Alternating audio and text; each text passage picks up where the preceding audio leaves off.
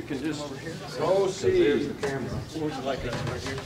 And where are we supposed to be? You be right where you want to be. You're fine. We want to. You're fine, Lyda. Okay. You need me to give some sort of introduction or something? Sure, go right ahead. What's your name? Okay, I'm Lyda Long. I'm going to give a talk on the anatomy of the neck and head as it applies to martial arts, and this is my human guinea pig, Damon. Okay. Okay. Basically, what we're concerned with in choking and that sort of thing is the anterior cervical triangle. Cervix in Latin just means neck. So this is the cervix of the body, and the cervix uteri is what people often think of when you mention cervix. Okay, the anterior cervical triangle runs from the mastoid process just behind the ear, along the sternocleidomastoid muscle, down to the bump of the collarbone, basically, on both sides. And the trachea runs along here. Here's the larynx. The larynx is very easily fractured.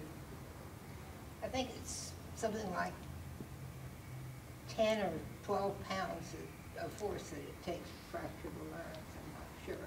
Then you have, well, this is actually the submandibular triangle there, but here's the boundary of the anterior cervical triangle. Okay, now taking off from the aorta about there, and running up the neck between the trachea and deep to the sternocleidomastoid muscle is the carotid artery. Somewhere about there, usually, it splits into the internal carotid, which goes up and supplies the brain, and the external carotid, which supplies the scalp and associated muscles and the meninges of the brain. And what we're most concerned with is the internal carotid, and usually on the left is the carotid sinus, which is where the internal carotid and the external carotid split. Almost always on the left, except of course there are some individuals who just don't follow the rules, and so it's always a good excuse. If it doesn't work, it's because they were weird. The carotid sinus was on the right.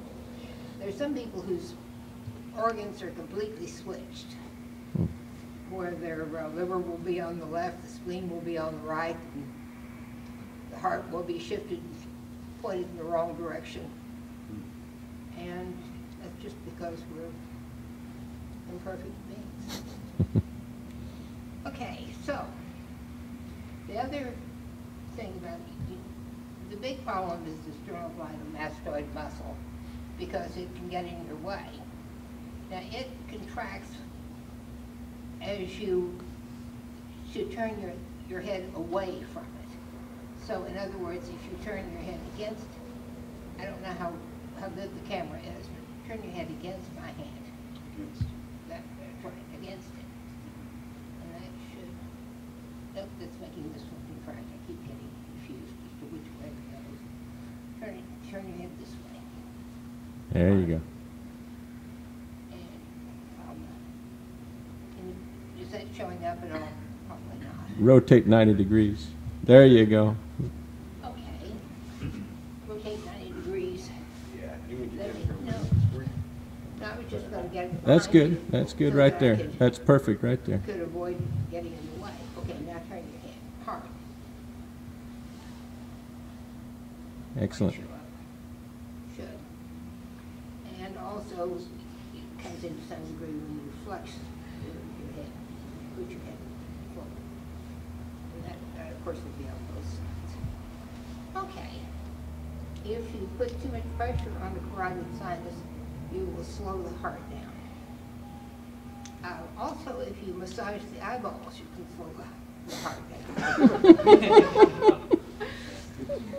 And you can overdo this. And it's quite possible you might need to call paramedics, but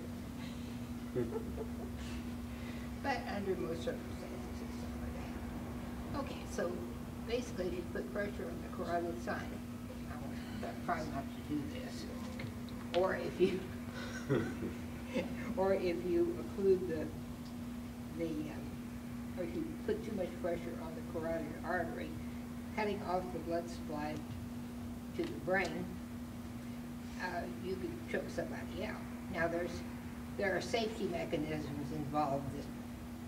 Usually there's cross connections, collateral circulation. There's a circle of blood vessels at the bottom of the brain called the circle of Willis.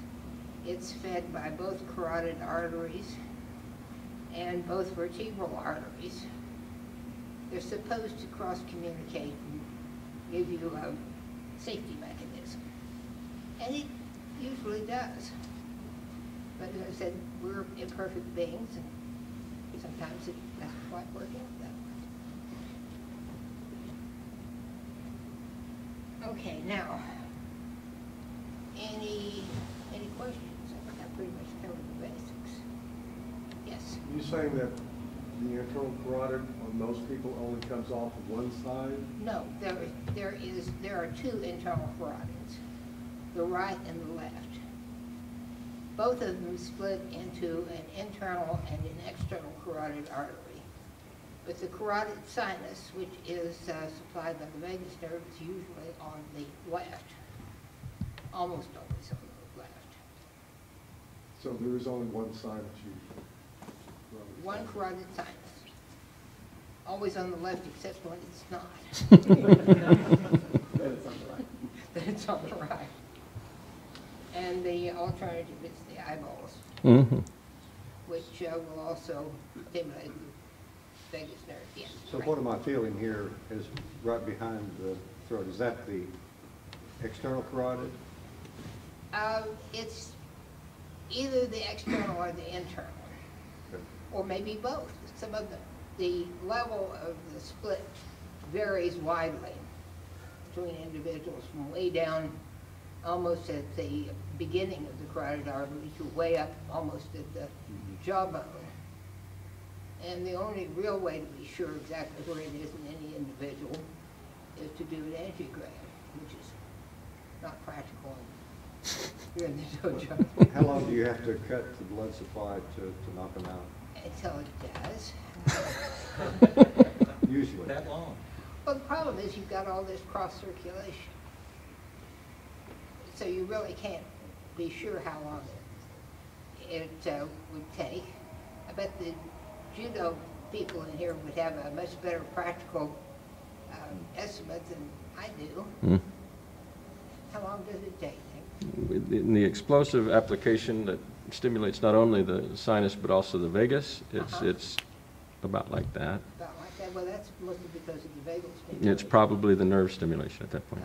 In terms of blood supply, it's those take a little bit longer. Yeah, it'll take a little longer, maybe a minute or less. Yes. When the heart rate drops, how long does that effect last? And in other words, you say when you push on the carotid sinus, the heart rate goes down. Right. How long does that effect last? And is it only for the duration of the pressure, or does it immediately come back when you release it? Well, you hope it immediately comes back when you release it. One would think that's why I mentioned it. You hope so, and usually it comes back very quickly. Again, except when it doesn't. I'm talking about heart rate, not consciousness now. I realize that. Okay. There are, if you overdo the vagal stimulation, under some circumstances and some people, you can actually cause cardiac arrest. That's slowing it down way too much. There's a lot of risk involved.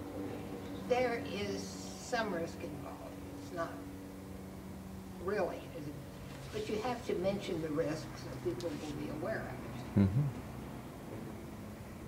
It's beautiful anatomy. Thank you. Thank you, Lyda Long.